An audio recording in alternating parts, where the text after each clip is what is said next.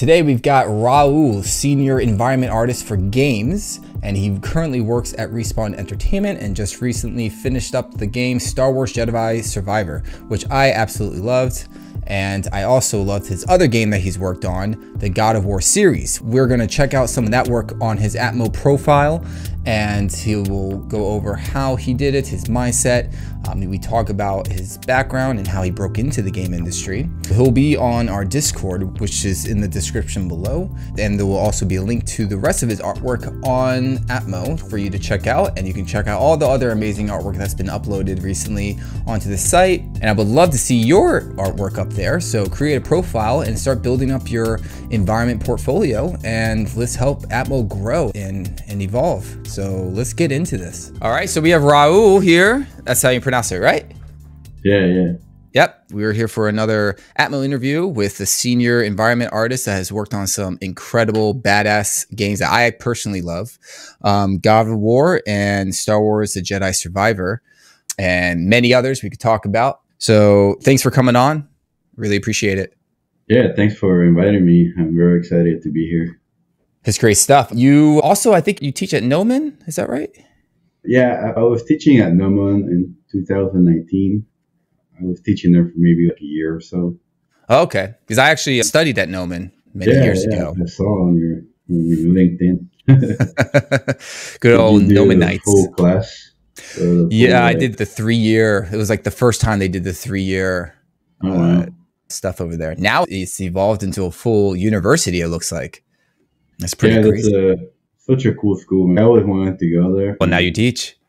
Well, yeah, when I got the opportunity to teach there, it was even more incredible. But funny enough, I actually start taking my first class there tomorrow. Oh, really? What are you going to take? I signed up for Unreal VFX class because it's the only thing about Unreal I don't know yet. And then they were offering it online, and through my work, we get like discounts. Oh yeah, that's cool. Yeah, so you're a master in Unreal. I haven't touched Unreal. I'd like to learn Unreal. It's just so many softwares to learn, right? There's so much to it. I still don't know a lot of stuff. Yeah, the Unreal 5 is just crazy. Now, none of the games that you did before was Unreal 5. That was Unreal 4, right? And then you probably just have your own customized version of Unreal to get it to work even better, or? Yeah, I worked with proprietary engines. And then I think I worked on 3 games in my career that used Unreal, but Jedi was in some sort of special Unreal 4 engine. That's cool. No, it's interesting because we both work at the same game studio, Respawn, and yet we have no clue who each other are because of the whole remote work stuff. Like I'm with Apex Legends, you're with Star Wars, and it's a crazy thing, man. When you reached out to me, I saw that you worked at Respawn, and I thought that was very cool, but also weird because I have no idea who you were. Yeah, no, you're the first game artist that I have on here interviewing. So we got congratulations on that, man. Do I get like a medal? Yeah, you popped the cherry. Nice. So how'd you get into games and all this stuff? What's your story? What's your background there? I always liked playing video games since I was little. And it was always my dream to make them. So the very first thing I ever did was with this game called Max Payne. I found out that you could use this thing called Photoshop, and then you could change the textures of the characters and put your face in the game. So that's cool. I can't tell you how many hours on the weekends doing all kinds of silly things just for me. But how old were you at the time? I think I was like 16 or something. Yeah, totally. Yeah, this was back when there were no tutorials or anything. You just kind of had to, like, YouTube didn't even exist, and if it did, I didn't know about it. From that, I just learned more 3D, and then eventually I started taking classes at the local community college, and then I met a group of people because there was a workshop called A Bunch of Short Guys, and this is back in Dallas, Texas. So they weren't a bunch of short guys. It was just called A Bunch of Short Guys. the idea there that it was little hobbits running around shorts. Yeah. No, but it was a very cool group that got together once a month to talk about stuff. So from there, I got hooked up, and then I landed my first gig at a local tiny mama papa shop called LMNX Creative, and then they pretty much did commercials and movies and stuff like that, and it was pretty cool, man. It was such a small team, and I got my hands on everything you could possibly think of, and from there. I realized that I really just wanted to make games, right? Working in movies as fun as it was too hectic for me. The deadlines were freaking insane, and I feel like every Wednesday and Thursday I was working super late because the thing had to be done by the next Monday, and I just couldn't handle it anymore. But also I wanted to work on games, and id Software was one of the local big studios. What's crazy is I always thought that a place like id Software would be like in California, because growing up in a small town in the Midwest, I don't know, to me all the cool stuff was in California and Hollywood. Yeah, no, I totally get what you're saying. Yeah. You think you're in town. When I found out that id Software was like 10 minutes that way, I actually drove through it expecting to find this hellish building. Instead, it was like a regular looking building. And I was like, oh, okay. But yeah, I worked there for a little bit. And then, from there, I just kept going through my career in the gaming industry. All right, cool. So have you wanted to maybe jump into film, TV, or virtual reality or anything? Yeah, I mean, every once in a while, I thought about it, and then there had been opportunities. And I have worked on projects. While working at id Software, I was unfortunately laid off, but that gave me the opportunity to work on random freelance for like almost 6 months or something. And I must have done all kinds of stuff for all kinds of movies. Like, I can't even tell you. And half of the stuff I didn't even make the big screen, but I got paid for it. I'm happy. But I don't know. To me, games is where my passion's always been. Yeah. And it's such a different environment, depending the company, obviously, because not all the companies are the same. But I was very fortunate to work at places where they take their time and they put the time to make the game look good. And the game, it takes a long time to flesh the stuff out. So you just know that you're going to work on this for 5 years. And the best work you can do. Well, it becomes your baby. Instead of having 3 hours to make this insane thing, and then you're like, how am I going to make this in 3 hours? I don't even know how to do it. Yeah. The commercials is really fast. Film, it's weird. Like, you'll have moments where it's really fast and other moments where you're spending on it forever. And you're like, okay, I guess this is a thousand times slower. And then TV is just fast also. Yeah. Sometimes I remember when I used to work at this place, one of our clients was Porsche. And we basically handle their website. So the architects will send the Porsche cars. And it was such a fun thing for me back then, because I didn't know how to model that well, to be able to open the AutoCAD model.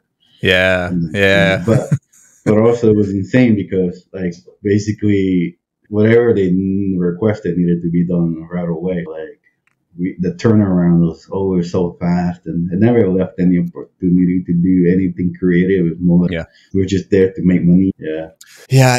You brought up the whole thing of you finding new opportunities when you get laid off, and I think that's a really important topic to talk about, especially now since the turmoil of everything: game studios, film, TV, the strikes, the economy, everything. And I think I know it's very hard to not stay positive through it all, but there's always these opportunities that you'll just find. Like, you don't have to be doing film. You don't have to be doing games. You can find these like little niche things that you would never even thought of, right? And you get these cool, unique opportunities.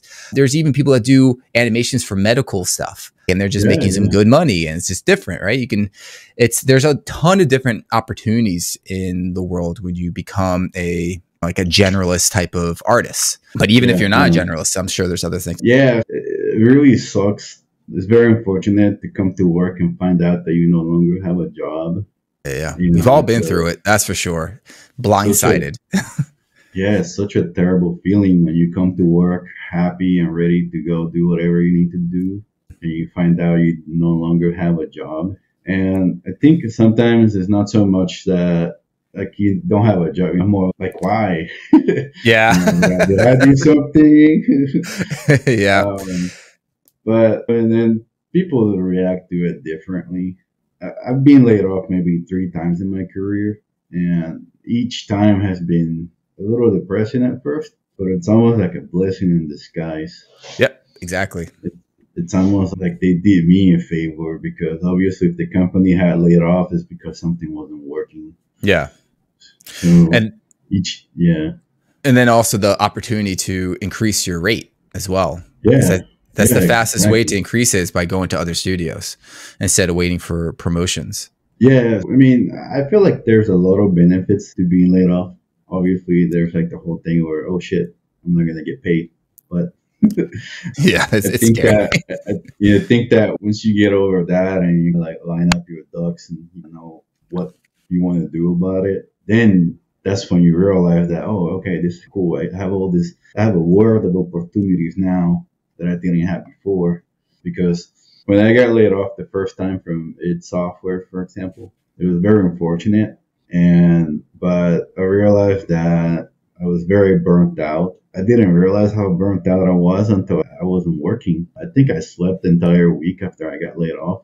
And maybe it was a little bit, obviously, it was probably from being depressed that I got laid off. But because working there to me, it was like the biggest, because it was my first big industry job. And yeah, back then, id Software was id Software.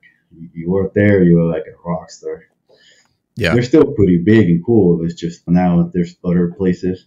But the point there, though, is that once I got a hold of my bearings and I started booking people, a lot of doors open, and I had the opportunity to try new stuff. I got to work on games. I mean, okay, movies. I got to do like quick jobs here and there. This one guy was paying me like money to make cell phones because he was making commercials for Nokia. Oh, that's cool. So, how'd they find you? That's such a random freelance gig. That's the thing, man, because I was going through this thing called a bunch of short guys and okay. the local community in Dallas. I knew a lot of people, so I legit just went through my whole Facebook list going, hey, sorry for being a shitty friend and disappearing on you for like a year or so. But, how can you help me? I can need a job. And then some people were very cool. And then immediately they're like, yeah, actually, you know what? I'm doing this thing right now. And then if you don't mind me helping, it might not pay you much, but you can help. And I'd be like, oh, okay. Yeah. And then other people were actually even nicer. They actually set me up with legit interviews with other studios, you know. Oh, wow. And that's the thing. When I started realizing how big the opportunities could be, and I stopped being depressed about the fact that I didn't work at it anymore, and I was more excited about what could be. Yeah. No, it's an amazing community. Build those relationships, and you're actually skillful at it. We all understand that this is just a thing that studios do. They hire too much, they're done with the project, and they're like, all right, we're done with you, kind of thing, right? It's not usually about your skill. Sometimes, sure, it could be your skill if you're like a junior or something, and maybe they're like, that's too much money to hire a junior, but maybe it's not even about the skill, actually. But most of the time, yeah, you get your feet back up. Everyone's there to help you out. There's so many different studios now to check out. It is definitely, that's why it's good to have a little nest egg just in case to get you through those times. But yeah, no, that's it. Definitely for me, whenever I got laid off, it was like, okay, where do I go now? And then, yeah, it's an interesting world. It's not your typical industry. This is what I'm trying to say. It's like other fields. It might be like this person had a horrible personality or something, right?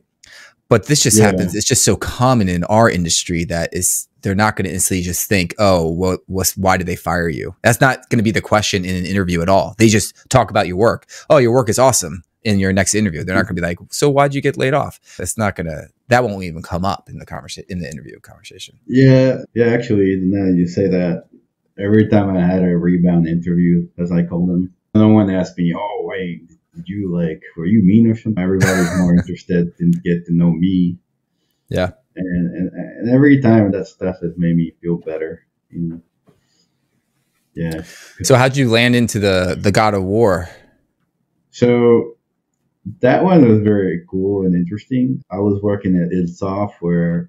So I started out at id Software as an intern, and I made my way up to being full-time and everything.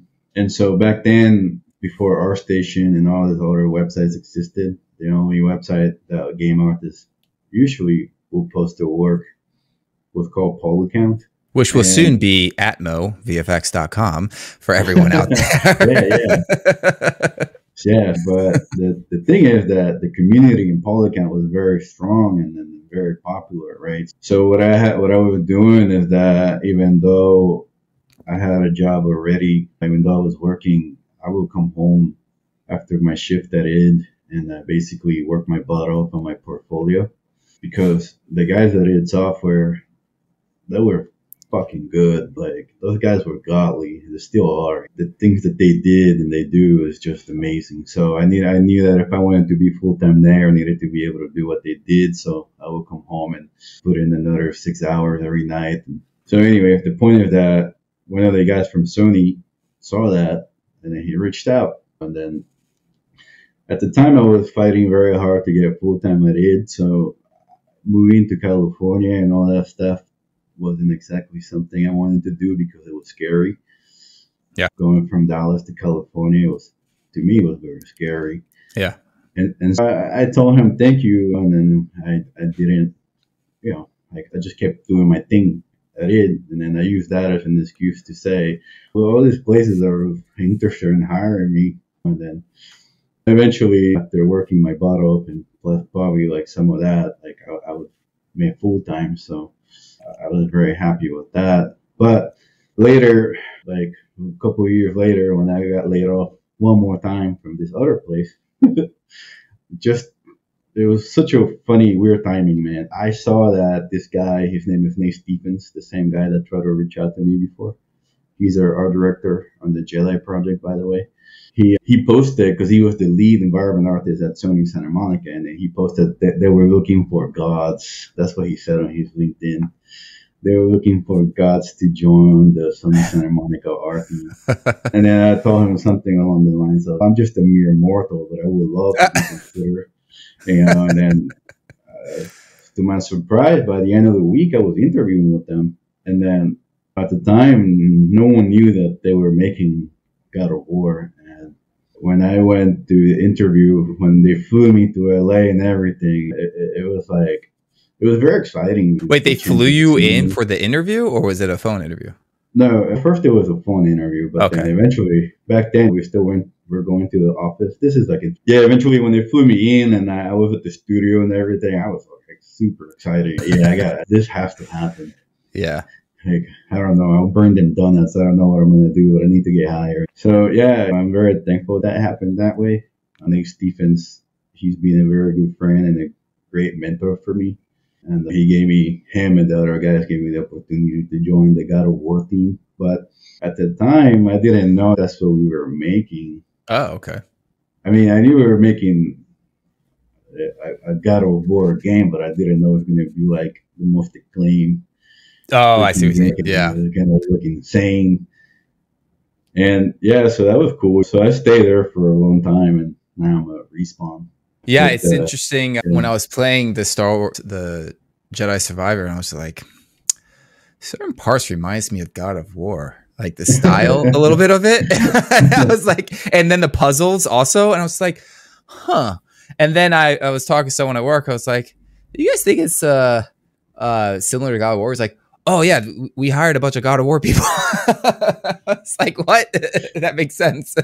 It's very interesting. So before we came, a lot of the people that had worked on the previous God of War games had already come to Respawn, and then they were working on the Jedi games.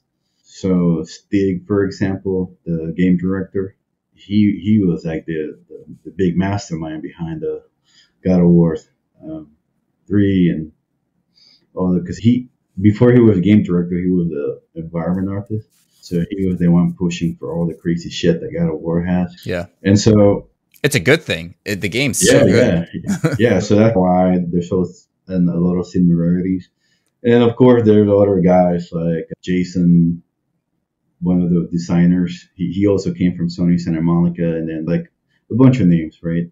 Yeah. So it was cool going from Sony Santa Monica to Respawn. I felt like I was still at Sony because it was the same culture. People, yeah, and yeah. The only thing that was different is that now we legit all work from home, and I really like working from home because it's very comfortable and Yep. and it's cool. I do miss the bathroom breaks and then the chit chat. Yeah, the camaraderie. And that's the thing Yeah. that I love working from home. I love the opportunities it gives me, et cetera, et cetera. But there is that camaraderie that I do miss, because I was just talking about this actually this morning, how when you're talking to someone video to video, sure, you become friendly with them, but it's hard to really build that intimate friendship, that real bonding when you're not there in person. You're missing even just the smell of the person. Like, as creepy as it sounds, like you're missing all those human things, right? No, that's true, man. I'm one of those people that I like to go to people's desk and like, get up on their faces about what they're doing and no, totally. I'm the same way. Like, I love hanging out, like learn, and then it's also quick to be like, hey, how do you do this real quick, instead of waiting on the chat. Yeah, exactly. And then working from home makes that a little harder, but there's other ways to do it. But it is true. It is harder to develop a relationship with your coworkers. And one of the things I appreciated about the Jedi team is that everybody's very chill. Yeah. And if I ask anyone if they can get on a call with me, they'll always make time for me, and they show me the stuff I need to see. Respawn's a great studio. Yeah. I mean, I feel like everybody is so relaxed, and if they need to speak up, they do it. But it's never like in a negative way. It's always towards a good end. Yeah. Yeah. But for me, it was very hard adjusting to working from home fully. Because, like, when we were at Sony and then the pandemic happened, we thought that it was just going to be like a weekend thing. Oh, yeah. You're like, sure, go have a 5-day weekend, guys. Yeah. We'll be there next Monday. And then 2 years later, we were still working from home. And no, I remember, dude, that they had us come in to pick up all the equipment from our desks. And I'm not one of the people that decorate my desk too much. Like, I have a cool couple of action figures here and there, but there were some guys that had a whole set of. They make it their home because you're there. Then most of your day in this spot, so you might as well make it your home. Yeah, and it's very hard to go and basically part ways with that word. Like, for a while, my office at home looked like the Matrix. I had all the cables everywhere, and everything was just upside down, and like the dev kit was on the floor, and then it was like, eventually I figured out my groove, and things got back to normal in quotes. But once I got 3 monitors set up, I was like, okay, I can do this. Yeah, dude. So for me, it was hard because we had to have a dev kit. So that's like a whole nother deal. And on top of having your own computer. Mm-hmm. And then there's so many fucking cables. It took me like 3 days just to be able to get all that working. Because I couldn't figure out the instructions, what cable went where and all that stuff. But I'm okay with it. Instead of becoming a creature or a hard surface modeler, how do you become just like the environment artist? What made you choose to be the environment artist? Was it just, this is the job and this is where it's leading me to, or? No, but so what happened was, when I was working at this movie studio, we were generalists, and sometimes I would do character stuff and sometimes I would do other things, right? Mm-hmm. But I was never good at any of those things. I was just okay at them. Mm-hmm. And when I mean okay, I mean I was like very good at them. Yeah. And one day I met one of the character artists that did software in one of the meetings I was telling you about. Mm-hmm. And his portfolio was fucking mind blowing, and I was like, wow, I could never do that. And now look at you now. But he told me this. He goes, you can do anything you want as long as you practice, right? Yeah. And so the deal there was that he told me, well, don't you work on your portfolio and then get the foundations down, but like use props instead of characters, and then that way you'll get all the sub-D modeling, the texturing, all the stuff that you need to be able to do the job. Once you're in, you can choose what path you want to do, right? What happened was I came in and I realized that there were 2 character artists and there were like 20 environment artists. I wasn't going to compete with the 2 guys that were there making the coolest shit that anyone's ever seen. I learned my place in the earth, right? My place in the world was to just stick to making rocks and trims. I mean, it never crossed my mind to make characters, to be honest. Yeah. Like maybe it crossed my mind to make statues because statues are cool, and then I would like to make some kind of pretty environment that has statues. But making characters just sounds very stressful. Like there's so many eyes on them and stuff like that, so it just never really called me that much. Yeah. Like it's different if I'm going to do like a personal project and I want to 3D print it and whatever, but I wouldn't necessarily make a character to put in front of the face of the game, right? Yeah. Like Kratos, for example. I mean, Rafael Grassetti is one of the best sculptors. Yeah, you're not going to compete against him. Yeah, man, that guy has so much talent. I don't even know. Like Kratos' arm, man. I remember when they got that working well.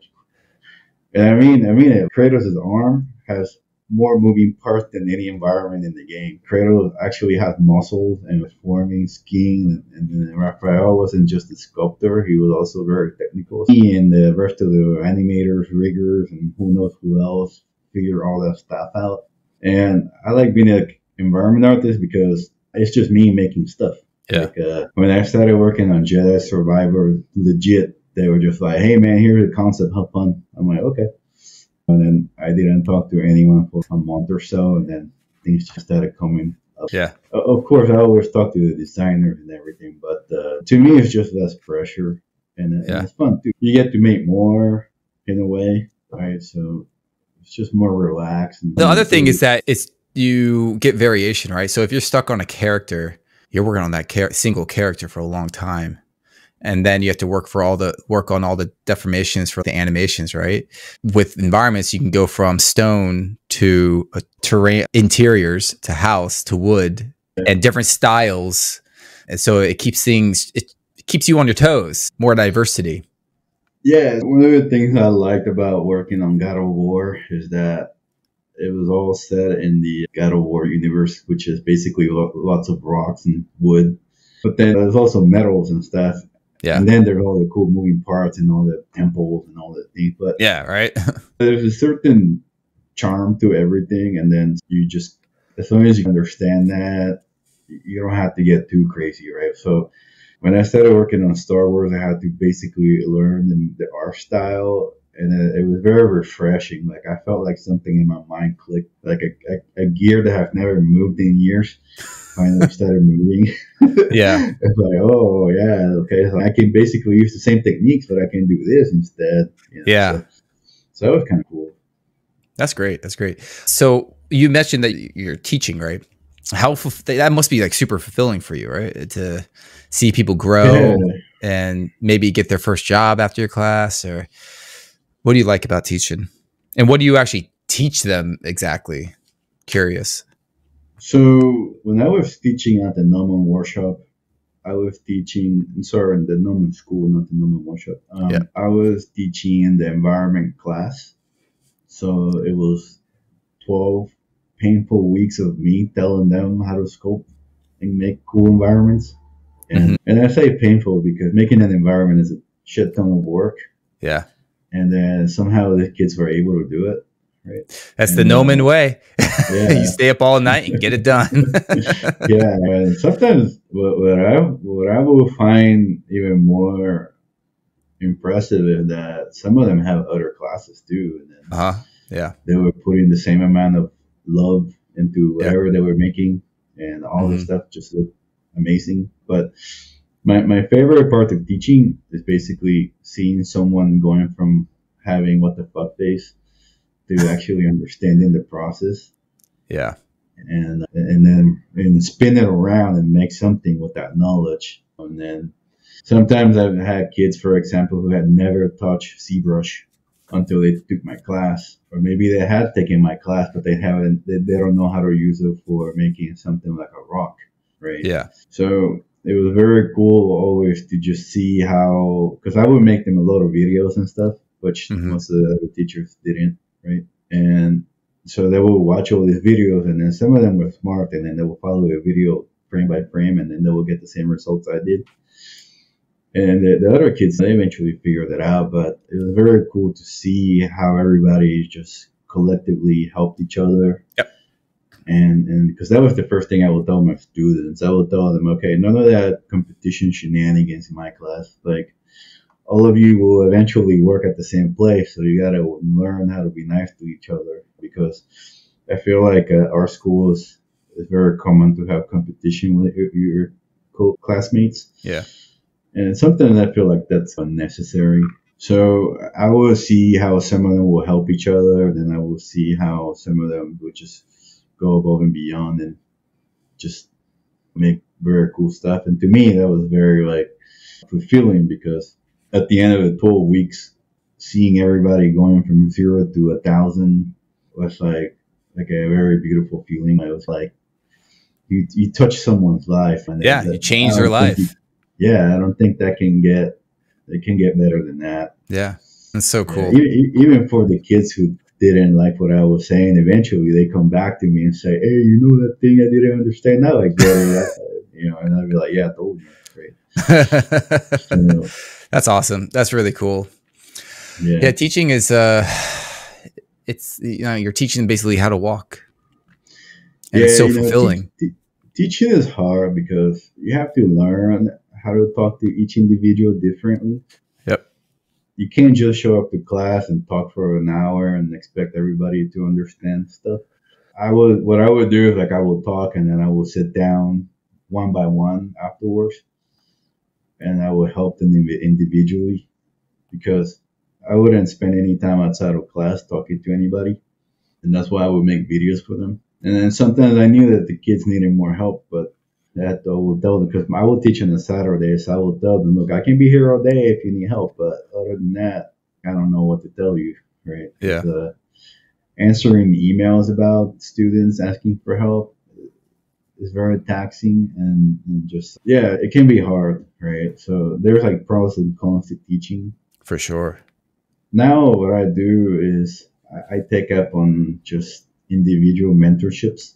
Okay. And then I only focus on one person at a time, and it's usually 8 weeks. And then usually, so far, everybody I've worked with, they're professionals. Easier because they already know what they want to do, and they just want to get better at that one thing, which is usually sculpting. Mm-hmm.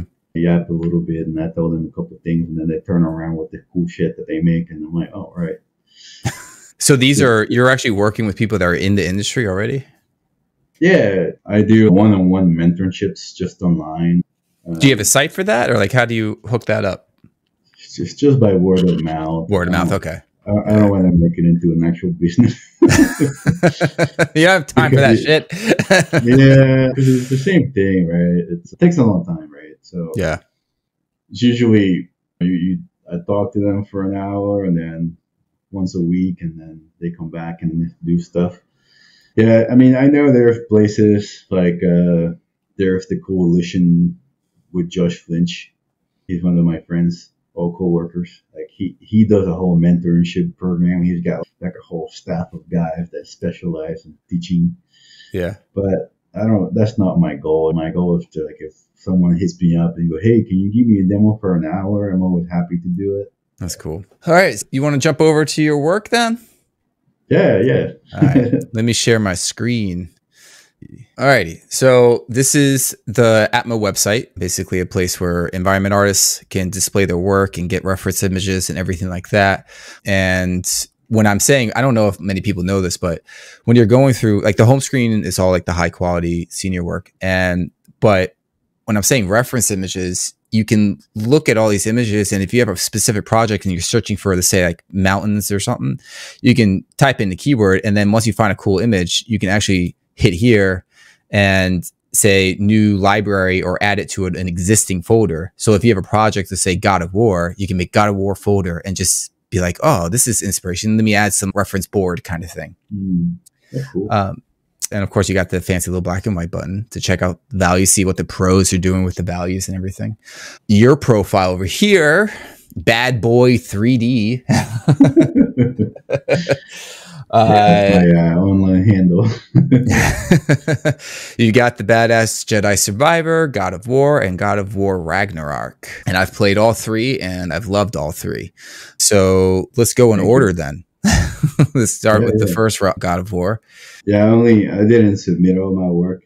in there because I was trying to figure out the website and all that, but I'll put more stuff in there later.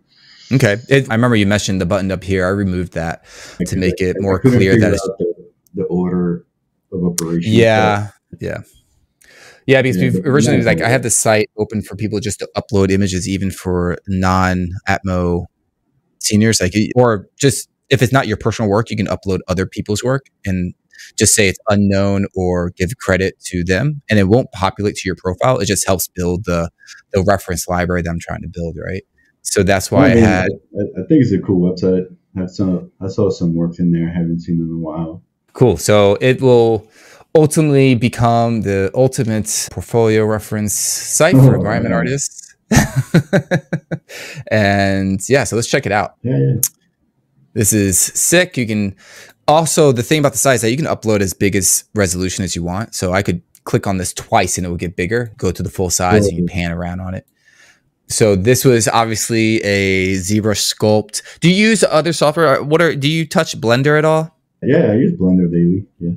You do use Blender? I haven't touched. I really do need to mess with Blender. Blender awesome, man. Once you go Blender, you never go back to anything else. Not different. But I know, I keep hearing it. So Blender, I like it because it's newer and it just has a lot of stuff that the other programs don't have. So I'm more in the mindset of working with a certain method. So I can pretty much jump into any program and spend a day, and then I figure stuff out, and then I do what I need to do. But yeah, everybody's different. But I like Blender a lot. This stuff here that was done with Maya. Okay. So you sculpted it in Maya? No. So okay. What you're seeing here is this is in engine. It's not a render using R or anything like that. It's an actual renderer of what it actually looks like in the game. So what you're seeing is a collection of modular assets that have materials applied to them. There's decals, vertex painting, and for example, all the little rocks on the floor. Back then, you had to place them by hand, so I'll go in one at a time and do it. But like you didn't use like a scatter paintbrush or anything, or any procedural type of stuff? No, because I like to be efficient about it. I place the rocks. The scene is lit a certain way, so I usually like to use the rock angle to catch the light so that it looks nice. If you use something procedural, you can, but then it just looks like someone spilled the beans on the floor, and then it just doesn't look like anything. Right? Okay. Of course, you can spend like a long time with the procedural tools and rules to make it right, but for this kind of thing, setting up the little rocks, that was like the icing on the cake. So I didn't mind spending 30 minutes just doing it. Right. So you're talking about these rocks right here? Yeah. So you're not talking about the little tiny pebbles? No, so that's just a plane. Okay. So that's what I was actually referring to with scattering. So there's a lot of layers here of detail. So basically that's a plane that just has a tiling texture on it. And then if you were to click that in Maya, it's legit 4 polygons. Yeah. So it's all trickery. It's like smokes and mirror, man. Yeah. This is the difference between games and film, right? Yeah. Films, go in there, put it all in there, put as much geometry you want. For games, you have to hack things and fake things unless you're using Nanite on Unreal 5. But yes and no. Okay. Because you still have to be mindful of performance and 50 other things that go with development. I mean, nowadays, sure, I could probably actually add all the little pebbles and stuff in there. But it all comes back to what I was just saying, like, are people actually going to see it? No. So, yeah, so I like to, so the way I do things is that I actually play the game when I'm making stuff. Sometimes people, they just build their scenes on the fly because they're so cool and fast and then they're done with it. But I don't do that. Like, I actually craft my scene and then I play it like people will play at their house. And then based on what's on the player camera, that's how I go and I arrange all the small stuff, all the big things that you see on the screen. So I didn't just go and paint things or place a rock just because. I actually will play the game and then I will tweak it in real time with Kratos walking around, and I will move the rock just a little higher so that I could catch the lighting more.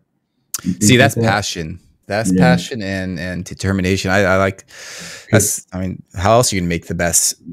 See, to me, I go back to the days of Ray Harryhausen. He's Hello. considered the grandfather of stop motion.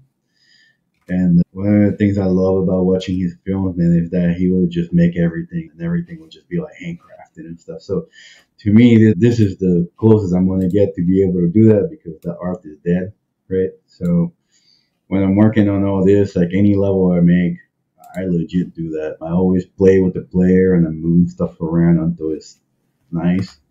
But what that does is that basically it also allows you to keep an eye on performance.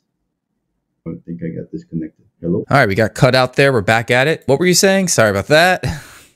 To keep it short, I was just saying that like doing something like this just took a little effort because I wanted it to be the highest quality we could possibly do. When I was working at the Sony Santa Monica, one of the reasons why I wanted to work there is because those guys, they're very passionate about making the highest quality of art possible. This was my way of saying thank you for letting me work here kind of thing, but also to show off that all the crazy stuff you can do when people trust you. Yeah. There is some game terminology that it'd be great if you could actually explain that, because I do skybox, right? So it's a completely different world of what you're doing. And a lot of the listeners are from film and TV, and they would actually, especially since what's been going on in the world today, would actually learn to transition into games. That's a big topic of conversation now with a lot of artists.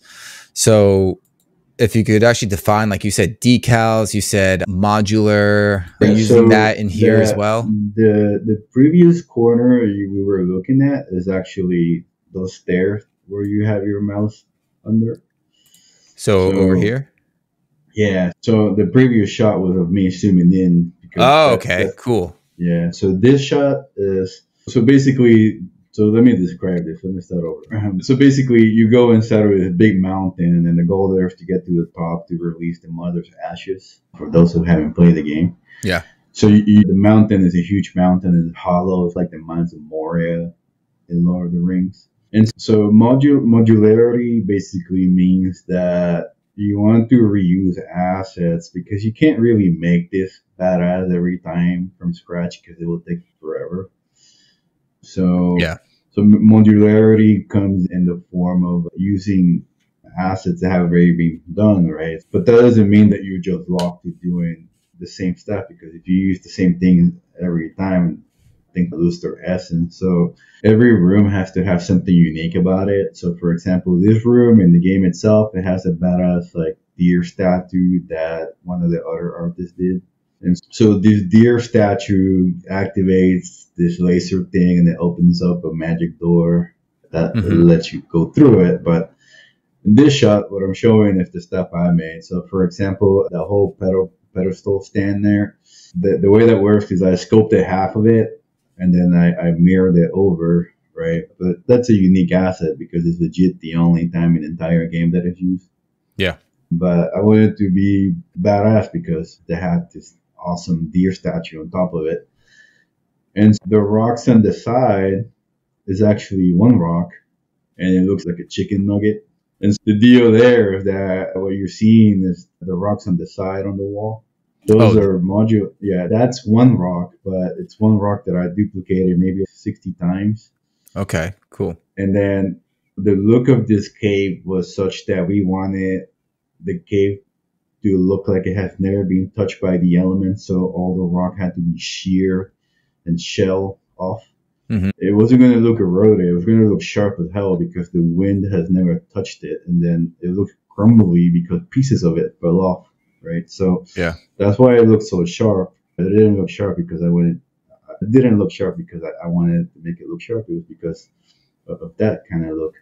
So if you go and look at another one of my thumbnails there, I'll show you. So that rock there, yeah, that one. So that rock is a modular piece of rock, and it's a certain size so that it can be repeated a lot of times. So what we do is we jam that model a bunch of times to compose the walls that you saw. So in the engine, So if you were to open that Maya and you would click on that wall, it would be made up of, I don't know, 50, 60 rocks, Yeah. right? And then that's just a very common practice. Now, of course, I could have gone in and sculpted a unique piece and then just put it into place, but that would probably take longer. So a lot of the times, if you doesn't it save memory too? Yeah. So if you use this technique, it saves memory, it's faster, it looks better, because this asset for back then it was high res. Now it could be higher res, but this was still very high res even when you get up close. And I say high res, not that it's like short. I say high res because the geometry of it is high res. I didn't just arbitrarily decimate it, the ZBrush model. I actually decimated it and then I cleaned it up so that I try to preserve all the bevels. Yeah. That make all the ridges, because it was very important that those specific ridges look sharp, because that was the whole character of the cave. Yeah. So if you go back into the shot, the rest of it basically comes in the form of lighting.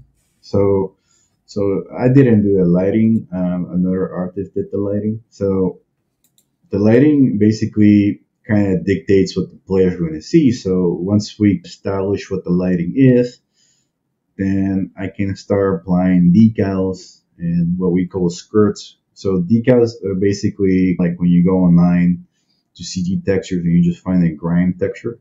Yeah. So you can grab that and just apply it to that, right? So that's how you start breaking up the monotony of everything, because everything was altered very like basic looking, very like monotone, so that you can then break it up once it's all together in place. So that's what I mean by modularity. So for example, in the background, I have a very heavy architectural facade. That is completely modular, because what I did was I sculpted one of those pillars and then it gets reused, and then I sculpt all the pieces one by one, and then they'll get reused, and these pieces probably get reused like 300 more times throughout the level. Okay. And if someone needs to make one of these things or whatever, they will know that the pieces exist, so they don't have to redo it. At other studios, usually one person does that, and another person's job is to put them in the game. But the way that Sony Santa Monica works is that you're responsible for all of this. Mm-hmm. It's a lot of work, but it basically allows you to get everything looking exactly how it should look, right? Because you manage everything, and then if something doesn't look good, it's because you messed up somewhere. Well, the thing about modular also is that it's the same shape language, so it'll be consistent through the whole thing. So if you were to try to do different pieces, it's okay, I have to think about what's the style that I'm looking for that new piece over and over again. Now you can just kit bash the pieces together and you're still going to be in the same world. Yeah, that's the word I was looking for, kit bashing. I forgot. But yeah, that's pretty much what you do, right? But you don't want to just kit bash. You want to make sure that things look natural. Yeah. Like this wall on the side, for example, to get that looking like it does here, it probably took me a good day or so. Yeah. Oh, for sure. And then it wasn't just me. Like I will show it to this guy he's my hero. His name is Paul Coda. He's one of the unsung heroes at Sony Santa Monica. He's been there forever. And then Paul, with one look, will tell me what was wrong with this, right? So I'll go, hey, Paul, what do you think of this formation? And then we will probably talk about it for an hour, and we'll pull up all the references, and then we'll tailor it together. And then when he went away, I probably still work. And then once I had one look established and I know that look worked, then I knew what to do in other places. Eventually, you just repeat the same process everywhere, and then you get the entire level built, right? So I was in charge of another 20 areas like this, because it was a pretty big level, right? Yeah, it's really cool. And it's also nice that you have it formed into the ground here. It's not just a straight line. You have it blended, so it bevels off into there. Well, and the other thing about this, we wanted it to make it look like it was carved out of a stone. And I didn't just want to click things through, and then it's very hard to make it look blended into the stone. Yeah, so so that's the thing, right? You have this blended. So is this one piece you're saying is modular, but it would you have to No, merge it so into one if piece, or you do you have a decal blend thing? so it was not a decal. So we call them skirts. It's basically a ribbon of geometry Okay. that has vertex paint, so that you can adjust the alpha on it. So it's basically just a little ribbon that you apply to make it look like the surfaces are continuous. And Right. curved or something. That's cool. Yeah, So with vertex yeah, painting, that just so the users know, it's like you take the vertices and you can select those vertices and yeah, say yeah. So blend the alphas. then you go in meticulously, like this. Now this little ribbon here might look insignificant, but that freaking thing there took me an entire day to perfect. Right. Right, to So make it look blended. yeah, It's tricky messing because I have to do it yeah. on my end as well, and it's just I have to go back and forth. Okay, And gray, and light then gray. we also use an actual image, but the reason why we use vertex paint is so that we don't have to worry about adding more memory. So Yes, exactly. Yeah, yeah, you just keep painting there. cool. So when you went, so now that we've oh man, that's really cool atmosphere. I want to check this out real quick.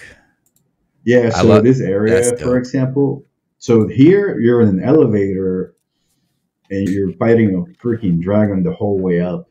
So there's dragon. This is like a classic God of War level where you start in an elevator and all the bad guys come at you, and then you keep making pit stops, and then the elevator gets stuck on the wall, and then Kratos Yeah, has I to remember push it that. out. Yeah. And then it was such a very cool moment in the game. And then all this, so all these little facades in the background, you never get up close to them, but I built them to scale. And then we never knew. It took me a while to figure out because this level here is legit miles and miles long. Like Yeah. in real life, this would be like a huge hole, and everything is built to scale. So it was very important that it looked great. But the problem is that there were a lot of seams, because if you just clip geometry through something, you get a lot of seams. So Mhm. if you look closer, you can see that each of the little houses looks like it's been carved out of a wall. Yeah. Like all of them have some sort of blending. And so for that, I meticulously, just out of passion, really, I spent who knows how long just making ribbons around a lot of these. Yeah, exactly. Yeah. So that's a big piece of geometry that's like just clipping through each other, but it has the vertex paint that I was talking about. Yeah. But that's so that we don't get that nasty casual video game clippy thing that you see, right? Yeah. Yeah. And then this allows you to keep everything modular. So you didn't think you didn't want to take advantage of motion blur at all? Because the elevator's So going up and down. you can't do that because that would be a movie trick, but we can't do that here because you never know when the player's going to be looking at anything. That's true. And even if That's we're true. blurring the environment, you still see the lighting scenes. So you still see that something is off. So doing this kind of like minimizes that. That's super cool. Yeah, that level was very fun to do. That was actually one of the last things I did. I think by the time I did that one, I was already like, hey, I know what I'm doing, right? And that was after maybe 3 years of working on the game. So that was after 3 years working. So how long did it take to do this game? I know it took them more than the 3 years that I worked on it. Yeah. It might have taken 6 years total. I'm not sure, honestly. And then it takes longer. Then it's shorter to do the sequel because you have a lot of the same stuff, or I mean, you will think that, but nope. I don't know how long it took to do Ragnarok because I left. So I don't know. I don't know what This is I don't know what happened really after I left, cool. but I worked on Ragnarok for 3 years straight. So the thing is, we already knew what to do. Like we didn't. When I started working on God of War, we didn't even know what PBR was. A lot of us have never worked with it. It was brand new. No one knew. The only people in the industry that did it was Ready at Dawn when they released the order. And when I came in, obviously the guys there, some of them, they knew how PBR worked, but some of them didn't. I honestly didn't know. Like I knew a roughness map make the model shiny, but I didn't know how to use it per se. Yeah. All the foundations were there, so I just started making stuff, and then I just tailor and finesse things as I went. So this would basically be I guess, a good example of what you're talking about? Yeah. So in 2015, well, in 2014, yeah, in 2014, I didn't quite understood how the roughness map, the diffuse map, the normal map, and a height map work together. Mm-hmm. Like, because back in the day, you just go to online and you download something and you make it a low contrast and you paste it in there, and that was that. Yeah. But when you're doing this, all these textures, they all play together, and This became more kind of film technique wise. yeah. And then the thing is that it's, with the lighting and this game is freaking sweet. So if you do this stuff correctly, it's just gonna look even better, right? Yeah. So something like this, for example, like I knew how to sculpt, and that's my thing. I'm a good sculptor, but I don't know how to use substance designer that well. And honestly, it doesn't matter if you know how to use substance designer that well. What matters is that you know what the end result needs to look like. Yeah. So they don't care about time or speed so much? Well, we have a schedule, but if something needs to take longer, you just have to communicate that. Yeah. But the point I was trying to make, though, that by the time I make this texture, this is one of the newer textures. So this one was easier to do because I already knew how things play together, right? So on this one was sculpted in ZBrush. But what I did, though, was that I made height maps in ZBrush. I didn't use any photogrammetry or mega scans or anything like that. It was all hand sculpted.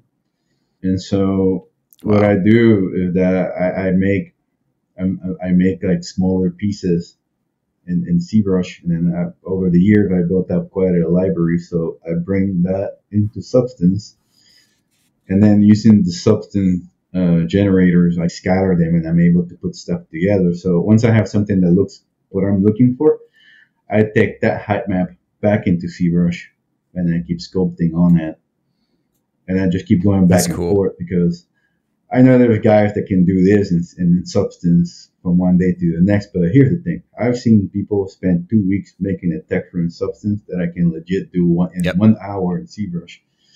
So yeah, I'm not going to go in and waste my time doing that because that's not what I do. My job is to put a whole level together, not to be messing around with Substance all day. So I got to pick my time correctly. But yeah, this is all PBR in the engine. So this would be considered a modular texture. It tiles, and then that gets applied to the stuff that you see in the game. And then would this be the same thing that you're going on here? Yeah, well, so these are different. So these are actual modular, ginormous walls that I sculpted. You can see with the crumble brush. Is that what you can see? So I was in charge of an area called the Pit Mines, and we have found this area somewhere in, I don't remember what country it was on, but basically the rock like folds onto itself, it rolls into each other. So I built this uniformly horizontally with the goal of I built a tool in Houdini that will grab ribbons and it will make me my swirly rock, and then I will grow the geometry into it. It's like a whole thing, but awesome. Yeah. So you're good with Houdini too. Yeah, that's great. I like using the procedural system with Houdini. Like I make like little individual tools. Yeah. So you made the base in Houdini. No, this is 100% hand sculpted. Oh, hand sculpted. Okay. So what were you talking about with Houdini? Houdini I was using to assemble the look in the game, and I don't think I put any pictures of that in here yet. But okay, like maybe if you go back and you see, maybe there's like another thing in there. Yeah, so that image right there, the one below it. This one? This one? So that's part of the Pit Mines. And okay, you see how some of the rock kind of curves and it looks all swirly and stuff like that? I guess it's hard to see because it's all cover and scaffolding. But basically, I built a tool that will allow me to make ribbons that will curve, and then I will grow the geometry out of those ribbons, and then it was like a whole technical thing that I really don't want to get into right now. But like, I use Houdini a lot here, for example, to make all the scaffolding in here. That'd be really cool to have you on here and actually demonstrate that one day. Yeah, but I didn't it wasn't like a scaffolding generator like how people post online. What I did instead was I made modular pieces of scaffolding, and then, but I would do it in Houdini, right? So this little bridge here, I think that bridge was something someone else made by hand, but like this, all the other pieces and stuff, they were all like little modules in Houdini, and then they were imported into Maya, and then they were put in the game as just modular pieces, you know. And then everything's assembled in Maya with modular pieces. If I were to make a tweak to one of these pieces somewhere, it will affect all the instances of that in the level, right? Yeah, this is really cool because you have, the thing about this is that you have the major shapes and then you have the mid shapes and then all the little details. Yeah, so and it just brings it to life. So one thing I want to say though is that I didn't do this alone. I was in charge of this area, and I had 2 people working under me, 2 junior artists, and then one of them was in charge of doing the sluices, the scaffolding that the water travels on. And then the other one was in charge of, after I had set everything, he was in charge of setting up, basically polishing everything. And then after I left, this level fell on someone else's hands. I don't know after that who worked on this, but a little hands touched this level, so it wasn't just me. When you're texturing, like I see the cool little blue bits and the whites here, and is that, what are you doing for texturing? So for texturing, it's basically just vertex painting and different materials. We have sculpts. So like we have a sculpt, and then we have this tiling material that overlay, and then you have vertex paint. So they just show what you want to see, and if you don't want to see that, you cover it up.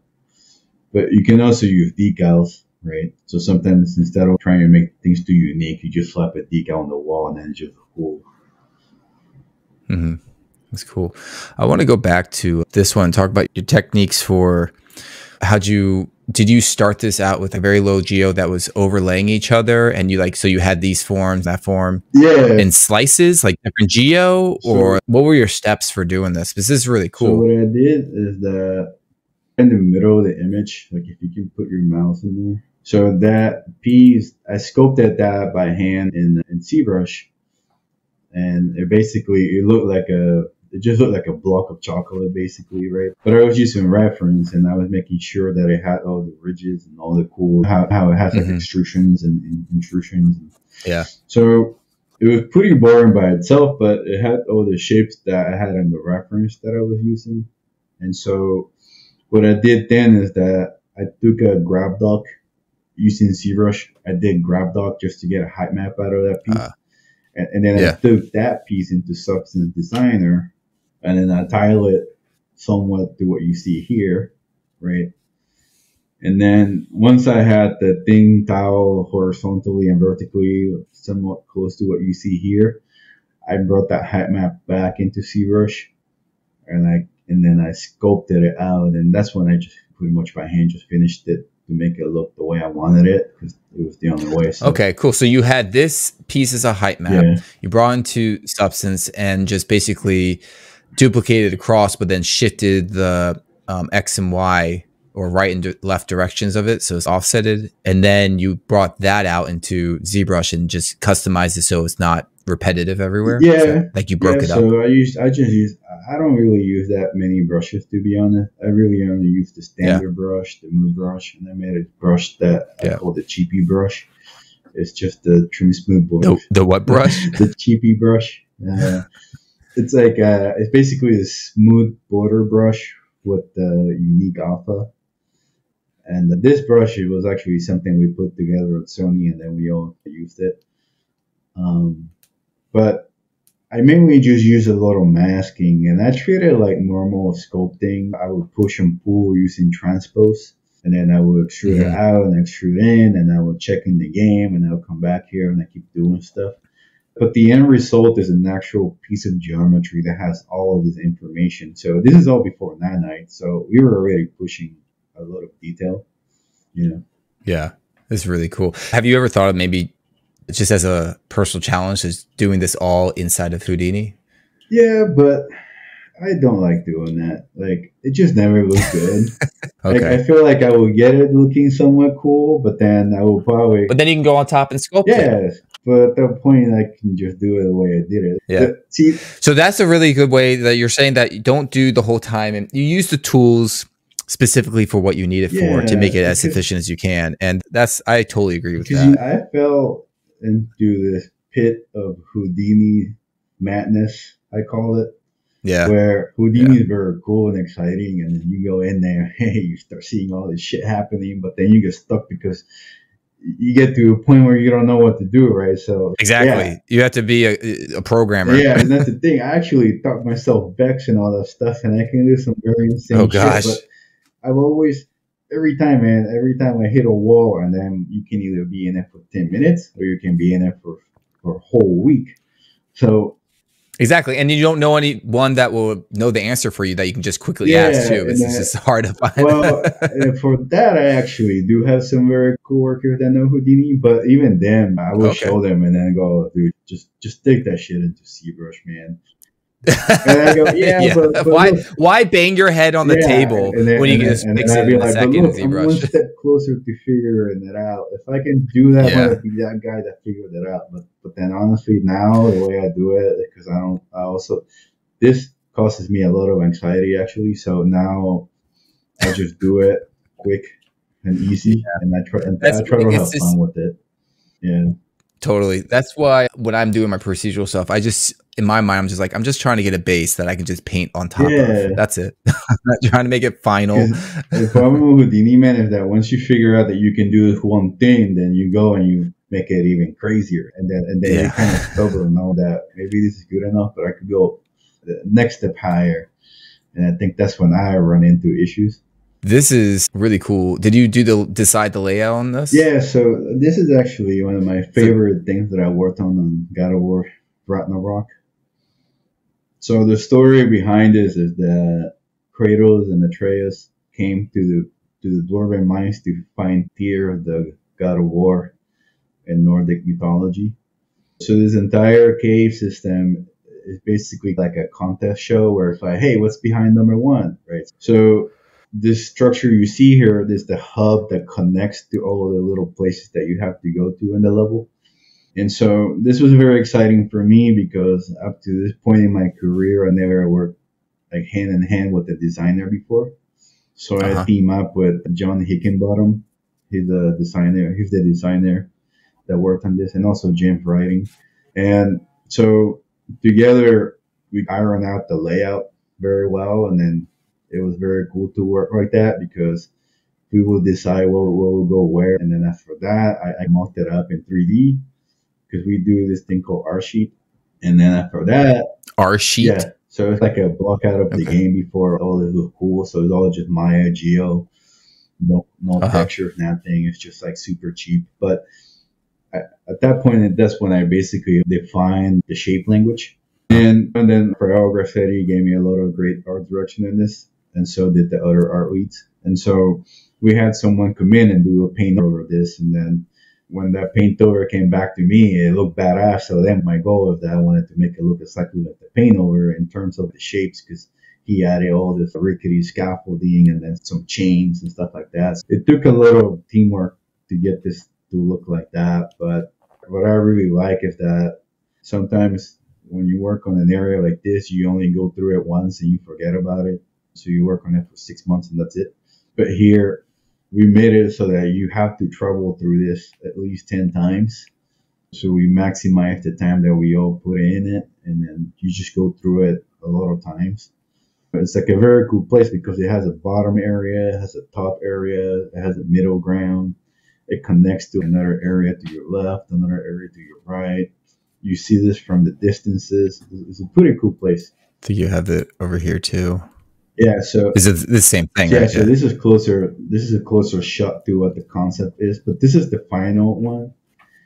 And what's cool about this is that I didn't do this alone. Brandon Cha was the lighter in this, and he went in there and he framed it all cool like that. And then I had Paylene Barlett, one of my juniors, work on the smaller metal pieces and most of the more dwarven looking stuff in there.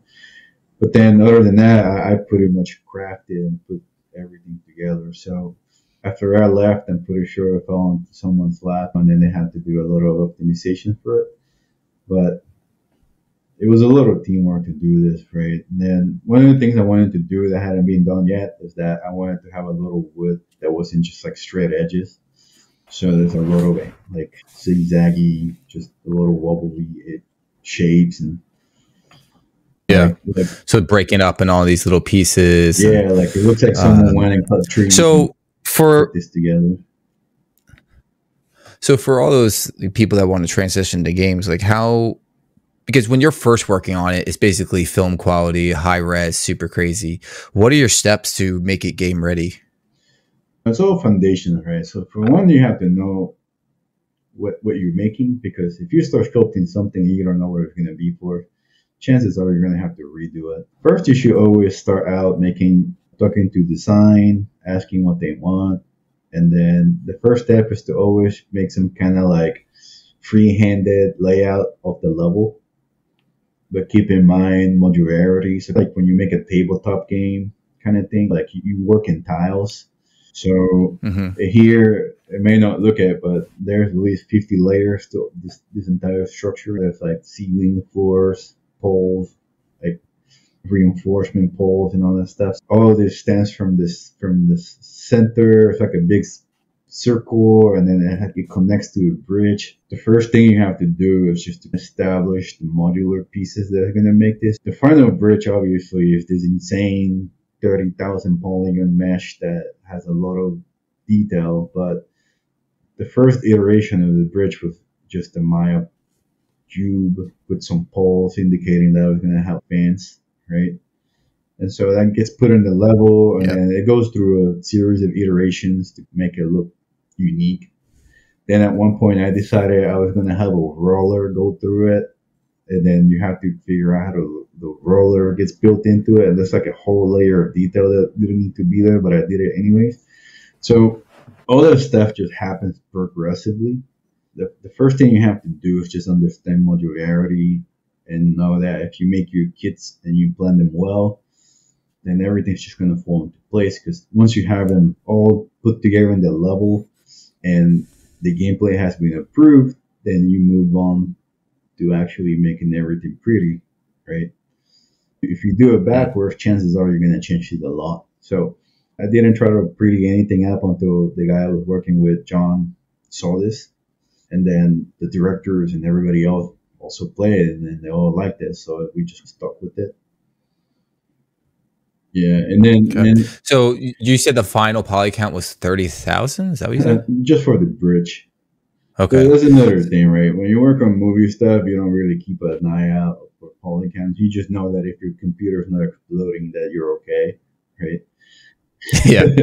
So that's what I was trying to get at. It's like you in films, this would be like trillions of polys everywhere. Now, here it's like that too, because you want it to look cool. But for example, when I made the scaffolding. I made the scaffolding as a separate. Okay, so let me start over. I basically crafted this entire structure and I presented it. But once I knew what we needed to do, I moved on to the side and I started over just by figuring out how the scaffolding needed to look. So I can go into ZBrush and scope that out, but then you have to figure out how you're going to put it in the game. So you have to make a lower resolution mesh. And then you have to make sure that you can reuse this, right? Even if you're using nanite, you still have to do those things, right? So if you know your poles, so I basically have poles that were 8 meters, 16 meters, 4 meters, and then sometimes they'll get cut, and then I would make like new poles out of them and stuff like that. So all those things are important to know. But then it was just something that progressively happened. So the first step would be to just block everything out easy and then build up the detail, right?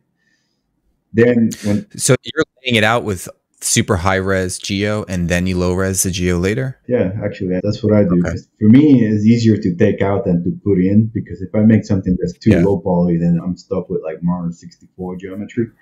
But and you have a account that you're supposed to be under memory wise that you're eyeing on. Because in the end the PlayStation has to run this, so nanite Yeah. Nanite, whatever, it doesn't matter. The point is that when you put it on a disk and people open it up in their house, they have to run. So then you have to make a judgment call where you go, okay, what is the most important thing in this level that should not be downsized, right? So, for example, the wall in the very, very back, closer to the ceiling. This one. Okay, so that. Yeah, those are very simple pieces of geometry, right? Actually, no, sorry. The wall on the top left corner. That if you were to click on that, that just looks like quadratic Maya geometry. Yeah. Very easy. So the texture is doing all the work there because you never get up there, you never see it. But the wall that is in the middle of that lantern by the bridge, that one is insanely high poly. Because when you get up there, I want you to see all the ridges and everything. Yeah. And so the other trick, though, is that when Kratos is in front of it, that's when you show the highest resolution model. When Kratos is farther away from it, the engine down rests it, right? Yep. So Unreal is pretty cool because it just does it automatically. But here we were doing everything by hand. All you need to know is that like you just need to know how that stuff works, so you know how much geometry you can get away with, right? Now I cannot talk about Nanite because I haven't used that yet, but I'm pretty sure it's going to be the same thing, right? Yeah, I keep hearing that from a lot of game artists. They're just like, yeah, it's not what they keep on pushing. Like, you can't just go crazy. Maybe for film. It might be different for film. For example, if I would have had Nanite for this scene, I would have built things exactly the same way I did them, but I wouldn't have to worry about optimizing so much because Nanite would have done all the optimizing for me. I think when issues arise is because people think that they can just burn their receivers, scope this 50 million polygons into here, and then it's gonna work. And that's not how it is, right? Cool. Yeah, it's really neat, and the lighting also helps. When you have the correct lighting, you get extra detail. Yeah, man. If you just have whatever light, and you like, for instance, like this wall right here, if it was just whatever lit, it looks kind of okay, probably low res, whatever. But then you get that nice shadows now. It's like sharper edges. Yeah. You don't have those soft edges. And then you get the shadows, details, and you're like, yep, there you go. Lighting is a huge part of making a good environment, which is why I actually incorporated lighting, or incorporated a lighting tag or category in Atmo, because I think you need to understand lighting in order to be a good environment artist. Important. I unfortunately didn't light any of this. I wouldn't expect you to. You have either. Lighters. I was already too busy to be doing that. So I had someone else do it for me, which was nice. So like this rock over here, for instance, is really cool with the dust and the dark values, like the contrast and everything. When you shaded that, was that just a specifically shaded thing, or was it like what you were saying before? Was it vertex painting and stuff? No, so that one doesn't have any vertex paint. That one is pretty much a high poly model that was made in ZBrush. And then we took it into Substance Painter so that we could make some masks out of it. Yeah. And then that's how we got the look of that to look like that, right? Cool. Let's go into the Star Wars. We're transitioning through your time. You go from there to there. Was this God of War, you said, was proprietary engine? It wasn't Unreal? Yeah, that was all proprietary Sony stuff. All right. So now we're actually getting into Unreal, which is a customized version of Unreal, which you can't talk about, obviously. Yeah, even if I wanted to, I don't really know much about it. You wouldn't know. You know, the guys, they would try to tell me how stuff works, and I would just go, oh, okay, I just know it works. That's okay. I totally get you. And you're like, no, I don't. Yeah. So did you see a geo count quality jump into the Star Wars Jedi? Like this? Absolutely. I'm not supposed to talk about these things too much, but I'm only going to say this. Okay, then I'm only going to say this engine pushed so much detail that I ever been able to work with. And it was just, it was fucking beautiful to work with it. I can't wait to use Unreal 5 because I know it's just going to be even better. So I'm very excited about that. But yeah, this piece here had a shit ton of geometry. And then when I put it in the entire level just looked beautiful. Because now, instead of just having a flat plane texture on it. Have all this information in the wall, and then this doesn't have any nanite. It's just like a decimated model. But what I do, man, is that when I make my sculpts, I always have what the low poly is going to look like in mind, what the player is going to see. So like a lot of the time I'm sculpting what it's going to look like in the end in mind. So when I'm making the low res version of it, I never just go and decimate it. It never ends there. Like I go and decimate it and then I clean it up by hand. So to clean that by hand, I actually use Houdini to help me doing those things. So Houdini will do a lot of the edge highlighting and all that stuff, and then it will protect a lot of the ridges and stuff like that. But I still have to go in by hand and just make sure that it preserved the stuff I wanted to preserve and all that stuff. So it was very cool working on this with all this knowledge. You know, I was able to do stuff like 10 times faster than I was able to do things before. Just by being able to say, okay, I'm going to add the reduction node, and then it has a tension map, and then put this in. This is just like stuff that comes out of a box in Houdini. And of course, I picked up tricks from the other artists that were showing me stuff. It was pretty cool working on this project. I had so much fun working on this. You said a tension map. What's a tension map? So the poly reduced node in Houdini, it's not a tension map. Sorry, it has a little field called retention. And so what it allows you to do is that if you make a curvature node before that and you save the attribute of, say, the ridges, not the cavities, but the actual ridges, you can then promote that attribute and rename it to retention. And then from that, you can pretty much tell Houdini exactly what you want it to reduce, like very easily.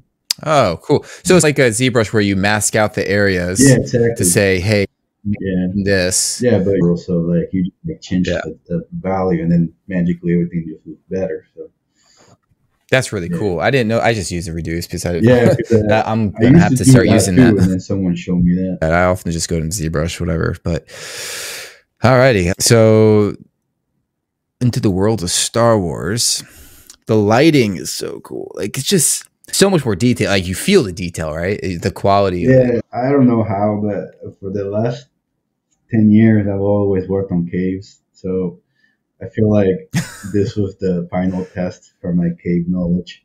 And then, so for this level, basically the story here is that this is a hidden sanctuary, and then Seer is the lady that you see in the screen there. She rebuilt the Jedi archives, right? So this serves as a hub for this area of the game. It's the planet Jedha.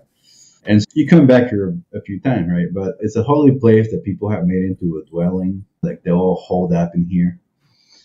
The whole point is that they're trying to rebuild the Jedi archives with this faction called the Narkis Anchorites. It's like a whole Star Wars, lots of cool stuff, right? But when I saw this, I immediately was like, oh, I can make some cool, like even more carve out cave stuff in here. And mix that with some of the Gribblies from Star Wars. It's going to look pretty cool, right? And then for all this, everything's actually insanely modular. I didn't do anything unique in here. I was able to get away with so much shit because everything's linear. So I just made tons of modular pieces. I lost count how many pieces I had. It's just lots of modular pieces.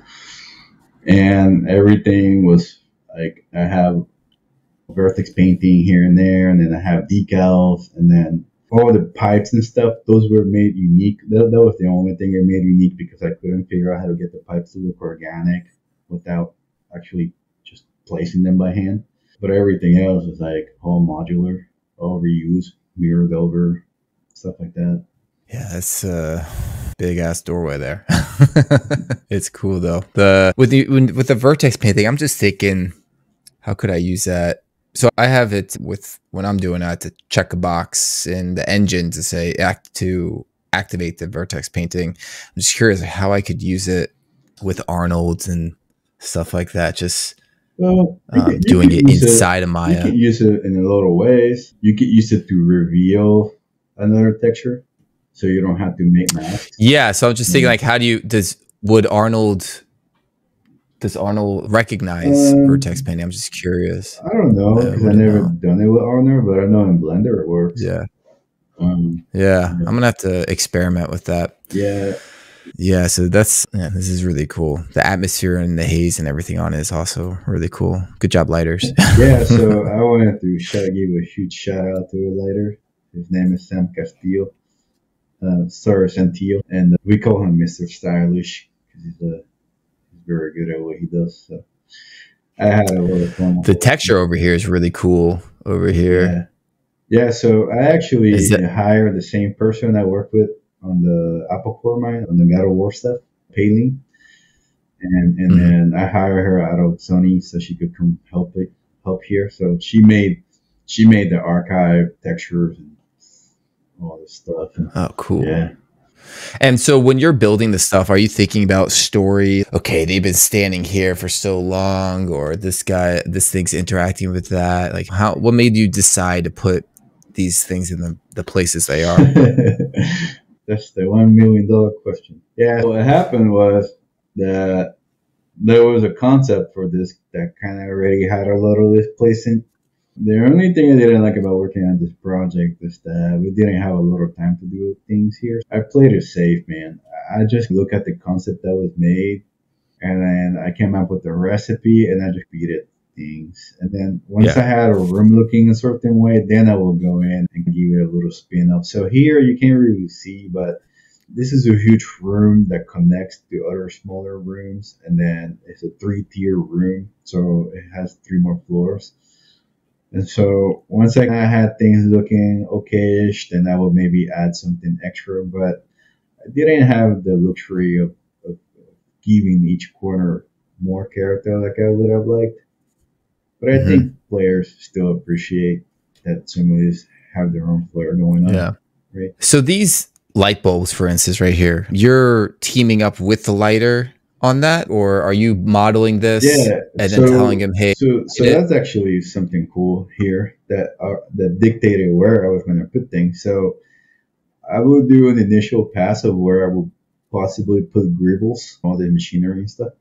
And then I would let Sam go in, and he had a lot of preset light stuff that they were using for the entire game. So I would let him place those. Now, the problem with that is that if he plays something, then I wouldn't be able to move the stuff anymore. So usually we will communicate a lot, and I would say, hey, look, dude, this is not going to move, so just go in and place this. So that was very cool that we did it that way, because he was able to go in and nudge with the lighting to make things pop even more, so we could see the shapes and all the details of all the textures and everything that's in there.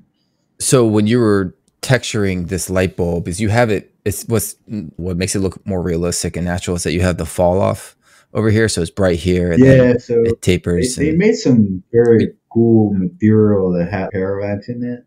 And I don't know how it works, to be honest. I just know that if you're playing the game and you actually look at that, it looks like it has an interior, but it's a solid mesh. It's just the parallax map is making it look like it has an interior. Okay. Yeah, it's a very cool thing. Like all the lights have the same thing. So that was a lighter that did it? Yeah, they were in charge of all that stuff. No, cool. So all those light fixtures, they were like universal light fixtures for the game. I was okay with that. I'm not gonna make a case out of something so trivial. I'm like, yeah, dude, just put whatever you want in there. Yeah. Let's see. Let's check out these sculpts over here. These are cool sculpts. Yeah, so this is an example of modularity. So you just make one and then you can tweak it, and then you end up with a full set. And then these are the 5 pillars that make up the entire base, basically. Yeah, that's cool. And it was all just in ZBrush, I assume? This was a unique scope. If you close that, I can show you the scope because I have it on the image. So, yeah. So this is what I sculpted in ZBrush. And so any architect knows that pillars have 3 main parts. You have the base, you have the body, and then you have the capital. So my thing's always been that if you make the capital and the base, then the body, as long as it tiles together, you can go on unto infinity, right? I didn't know how tall this pillars need to be. And the bigger things get, the more resolution you lose. So it's very important to just make a modular piece and then repeat it as many times as you need to. So I built Makes this, sense. right? So this actually tiles onto the bottom of that, to the top of the base, and it tiles to the bottom of the capital. And then I go into, once I make the low polys and everything, I just assemble the stuff I need in Maya, or well, in this case, Blender, and I import it into the engine. Okay. Why'd you do it in Blender? Because at that point you're dealing with the low poly, you're not dealing with the sculpt anymore. Okay. And when you're sculpting this, you say I could see this definitely being sculpted by hand and everything, but you have a pack of alphas that are getting bits like this, or are you doing it by No, I just drawing your own just do it alphas? by hand. I usually just draw with the masking tool, and then I use the transpose tool, and I push it out, and then I use another brush. Yeah. I don't know, man. When I sculpt, I do it old school. I don't know how else to do it. So this, let's go back to this real quick. So basically you don't see the seam. So this is the tall one. Yeah. And then you probably dupe that, but you don't see the seam of the two duplicated pieces. Yeah, exactly. And then how are you blending the seam? Is it well, with there was no blending needed, because the way it works is you just make sure there's a certain way that you do this, but basically the main idea is that you don't touch the end caps of the sculpt. You leave them like plain, so you don't create a seam by sculpting in detail there. But then when you make the low poly, you just gotta make sure that the UV style, and so when you bake it, you immediately just gonna get a nice continuous mesh. Yeah, cool. And then like the broken pieces, they're not even sculpted. All I did was just cut them with Blender. Then I just added. Cool. I'd like to see your actual workflow and making like a modular piece like that. That'd be useful to know. Yeah, I just go balls to the wall. All right, this is gonna be cool to see. I don't know if we actually have any game art in the community, but we'll check. Let's just jump over there, just see if there's any game art. That you can maybe give some feedback on. Yeah, I'd love to. So the community is all the non-senior and senior whip work that's being done, and you can also check out for recruiters out there. You can just quickly, if you're looking for a junior or mid artist, and filter out through there. And you know that the homepage is all senior quality work, so you can just go to homepage if you're looking for senior plus quality or people to hire. Okay. So the open to feedback is any image that actually wants some like harsh criticism or it's just feedback stuff. You can obviously comment on any image that you want, but this is, they're really open to it. Let's see. Do we have any game art in here? Unless you see something you want to talk about. No, whatever, man. I'm happy to. For me, sometimes it's hard to critique movie stuff because. Yeah, I told you. I never know what. Do you ever work on big terrains like this? No, not really. No. Usually my levels are very close, and then I have to do that. Okay. Yeah, it doesn't look like there's actually any game specific stuff. Let's see if this actually. Yeah, we got to get some more game artists on here. Get your students to upload their stuff and get your colleagues. Yeah, I'll let them know. Okay, I guess we'll just skip that. So I really appreciate you coming on here, man. Yeah, thank you, man. Let me get out of the sharing the screen and actually see your face. To talk to you, I was listening to all your previous interviews. There was a lot of very good insight there. People should definitely check them out if they haven't yet. Yeah, I appreciate that. And you gave awesome insight here. It was awesome talking to you, learning, getting to know you. Man. Maybe one day we'll actually meet each other through a work event or something. I'd have to, I'm in Tennessee, so I'd have to go all the way to California. Yeah, I move up north in Northern California too, so I'm very far from the office. Oh, okay. Yeah, but are you in San Francisco or are you? I'm in the Monterey area. Okay, yeah. Cool. All right, work from home forever. Yeah, by the beach. Oh, that's awesome. All right, man. All right, thanks again. Yeah, thank you, man. And keep in touch. I can't wait to see what else you share. There's also a Discord, Atmo Discord. Oh, really? Yeah, you're welcome to hang out in there if you want. Yeah. Send me a link and I'll go on there. All right, excellent, sweet. So you hear that, guys? You can ask some other little questions if you want. Yeah, you know, We'll hang out over there. my door is my dish, so anyone who All wants right, cool. to There's reach actually out. so there is a. Let's see if I can actually pop up the Discord. So I'm trying to organize the channel so there's different departments.